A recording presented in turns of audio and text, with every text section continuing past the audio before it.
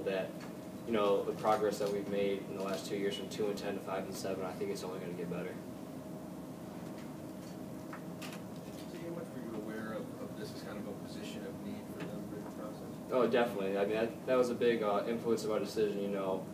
Now having me and Daryl and then possibly Greg if he gets released this year, that's kind of a low amount of tight ends for Division I college. So that the opportunity to play early is just one of those big things that came into my decision.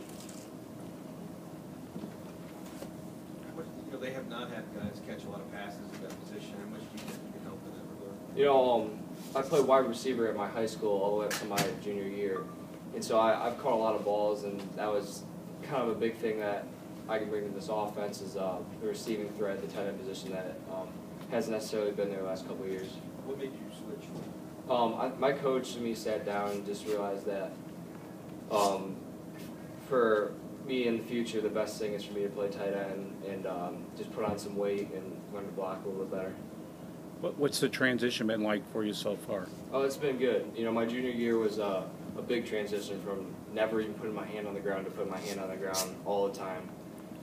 So then my senior year, I got a lot better and I got way more comfortable, and now I'm just ready to, you know, improve some more here.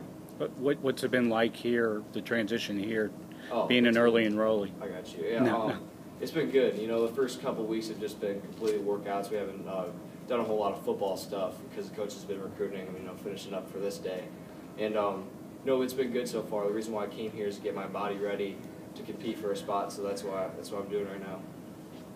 How much over time does the idea of more and more Ohio guys coming here does that sort of build on itself? Yeah. There's a larger group that guys see it as a kind of a thing to do for Ohio guys. Well, I couldn't believe when I got here how many guys are from Ohio. I always focused on like 2015 class when I got here, and so many guys are from Ohio, and I think Ohio high school football is very, very good. I think Coach Morrow is a great recruiter, and Coach Stoops, and I think we should keep it going.